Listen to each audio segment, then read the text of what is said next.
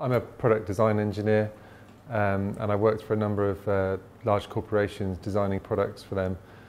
My role mostly entailed taking things from concept all the way to the market, including everything from the user manual to the product design to website and marketing material. I very quickly realised that I could take a product from concept to the market as an individual, and therefore I thought that I would start a company to do that for myself.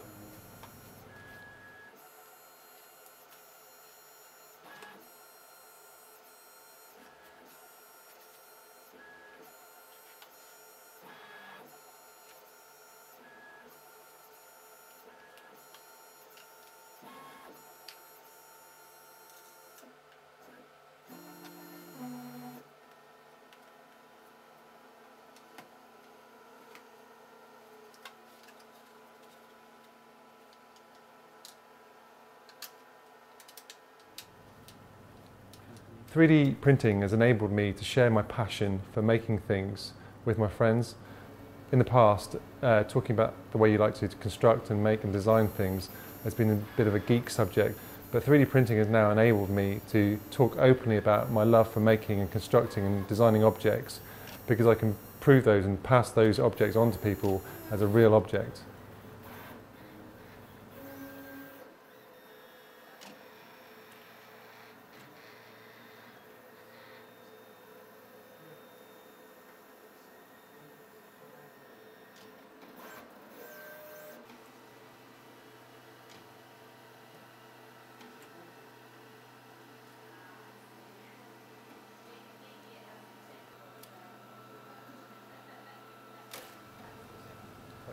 While I was working for another design consultancy, I was looking for a product that had batteries and motors in it, and these were the most expensive components in the product.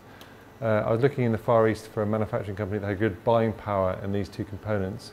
When my good friend Kenneth introduced me to a company that developed power tools, they were looking for ideas for power tools, so I very quickly drew the Power Workshop, one of our core products, on the back of a piece of paper for them.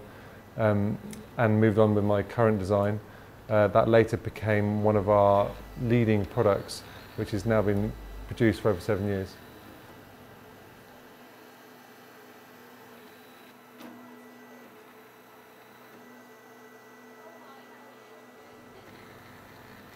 One of the things that CEL required is a manufacturing suite.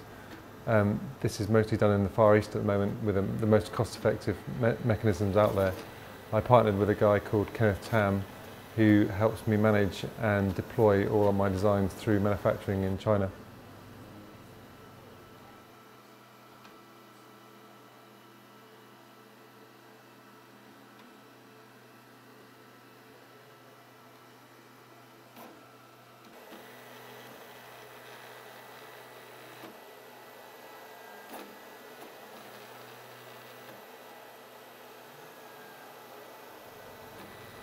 So the way that I've been using rapid prototyping and my engineers have been using rapid prototyping in the past means that we often have to do a model to very high detail and be really sure that we want to get that part prototyped, because the lead time and the cost is very high.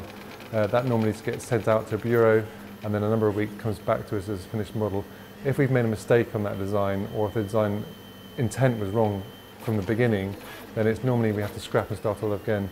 With 3D printing, we're able to print out discrete components of the design, test those parts at a very low cost, and then integrate them into the whole design, and then finally build prototypes of the final model on our desktops.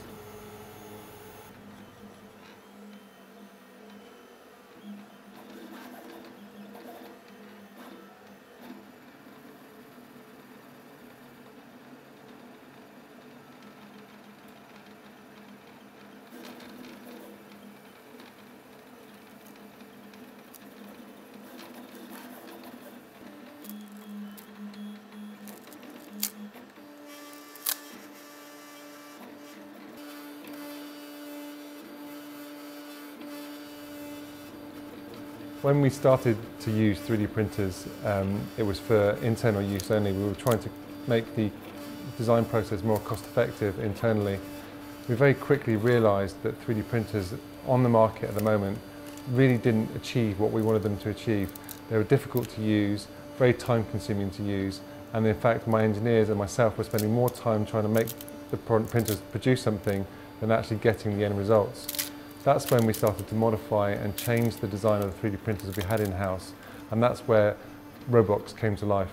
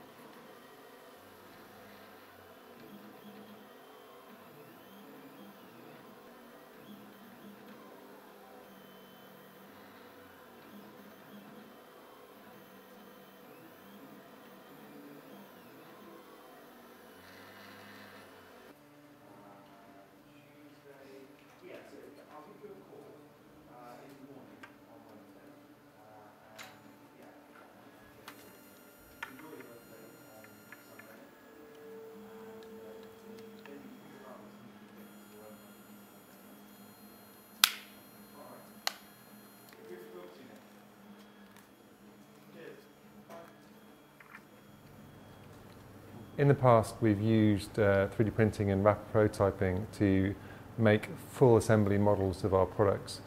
With 3D printing, it's so quick and easy that we can model very small components and very discrete sub-assemblies to test those. We also use 3D printing to print things around the office, like jigs and fixtures, tools, which normally we wouldn't spend on outside bureaus because of the high cost.